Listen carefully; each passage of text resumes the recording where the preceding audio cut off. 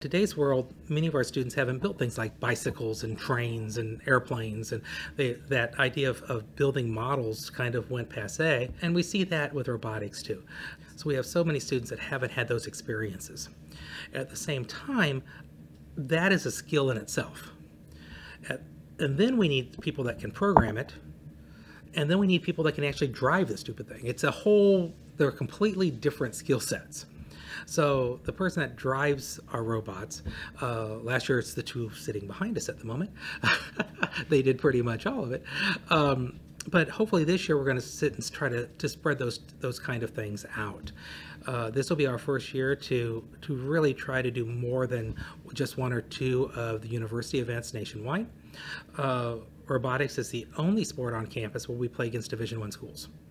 So when we go out and play, it's against the Purdue's and the U of I's and the Northwesterns. Kind of a different competitive league for us. And last year we proved that through a little luck, we can win.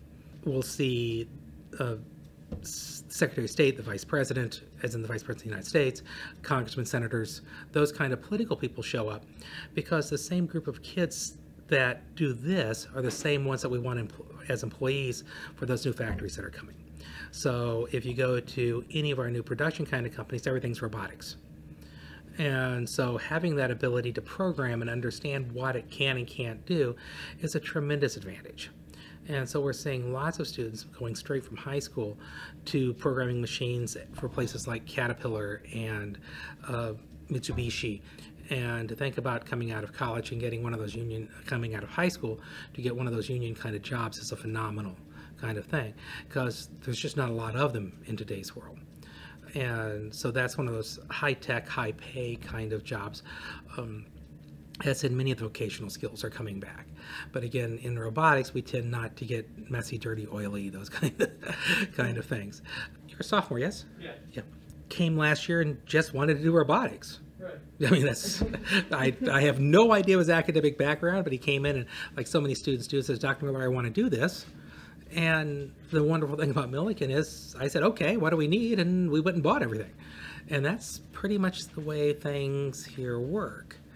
And then this year we went around trying to recruit people.